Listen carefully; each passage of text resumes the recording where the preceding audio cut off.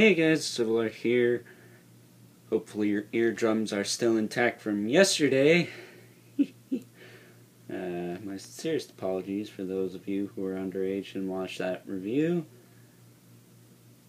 I just felt the need to be absolutely ridiculous and make it. So, with that being said, today we're having a look at the Marvel Legends Absorbing Man series Superior Foes. Right? Superior Foes of Spider-Man. Ooh, excuse me. I didn't know it was of Spider-Man. I thought it was of Hawkeye. I said that because Hawkeye's a total waste. Superior Foes of Spider-Man Beetle. She-Beetle? Beetlet? Choice is up to you. Although if it was up to me, I'd make a classic Beetle first, but whatever.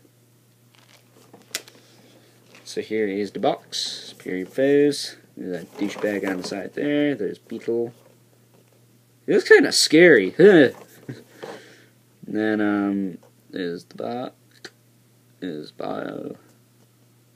Yeah. And there's two of them. Looking like total champs. But not really.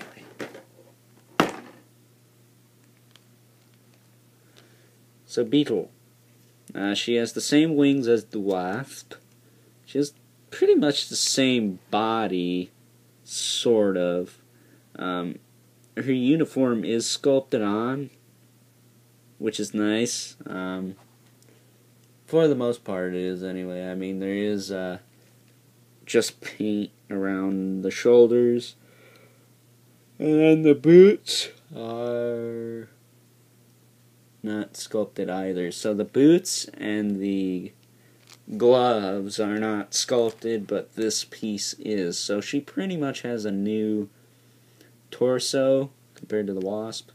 Obviously a new head. The wings are the same.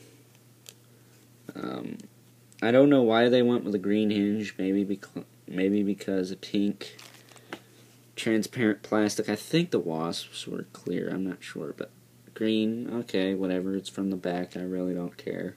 You can wedge a flight stand in between the wings, though. That little gap here on their torso, so that's pretty nice. On her back, I guess, better way to put it. She's pretty much the same as Wasp. I mean, and the basic female body. But articulation, she does have a hinge in the head, swivel, a little bit of extra rock in there.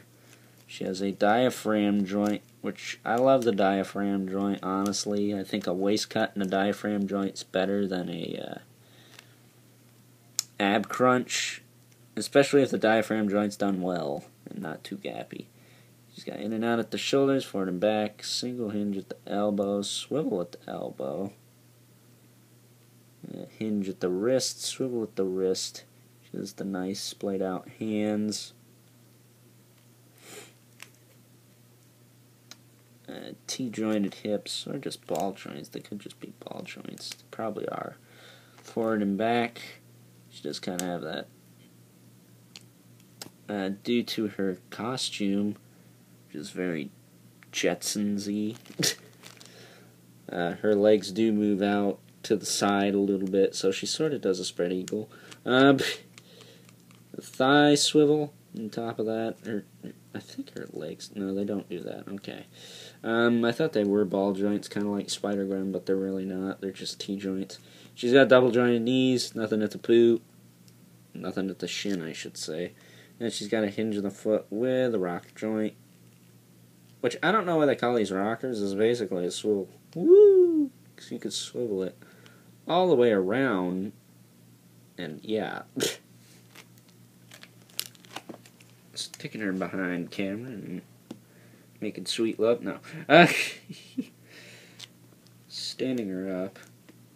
Mine's got a little bit of warpage in the leg, but I can live with that. It's not as bad as a piece of tart home summers. I still have it out for that figure. So there she is. And then look at dumbass, I left freaking Speed Demon up here. Oof. There we go. Let's make sure you're gonna stand, you stupid little waste of plastic. There she is next to her sidekick.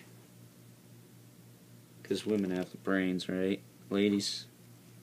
Saying that because I'm hoping someone will leave a comment for my phone number. No, I'm just kidding. So, with that being said, Beetle here.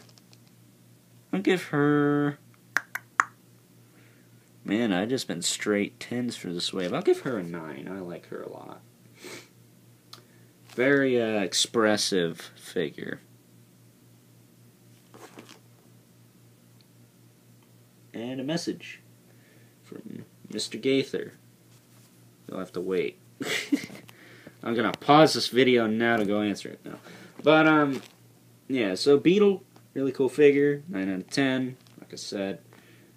If it weren't for some flash and the warp leg, probably, and more knowledge of the character, because really, it's a chick in a green costume. Oh, fun fact, she is the daughter of Tombstone, who needs a figure, by the way. But yes, she is pretty cool. I do like her. Is